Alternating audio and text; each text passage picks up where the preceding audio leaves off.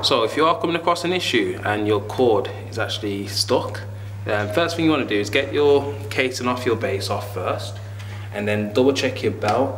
Just because I say if the belt's not on correctly, that could be the reason why it's stiff. So best thing to do is just to take the belt off first, just to make sure the cord goes back to its closest point. If it doesn't go back to its closest point and it's still sticking out, then it would be the actual component that needs to be changed.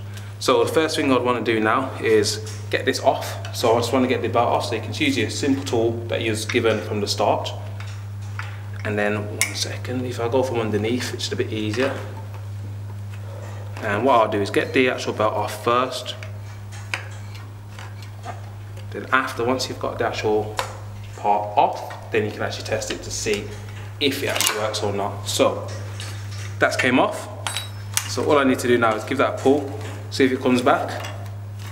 So at least now we know it was just the belt that was the issue. So it might just need to be realigned just for that to be sorted out.